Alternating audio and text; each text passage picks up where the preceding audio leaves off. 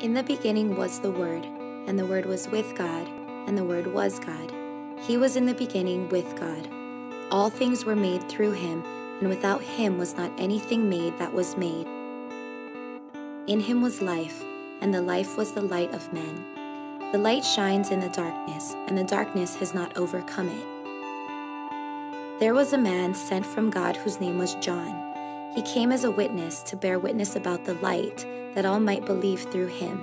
He was not the light, but came to bear witness about the light.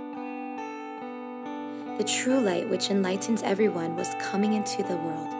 He was in the world, and the world was made through him, yet the world did not know him. He came to his own, and his own people did not receive him.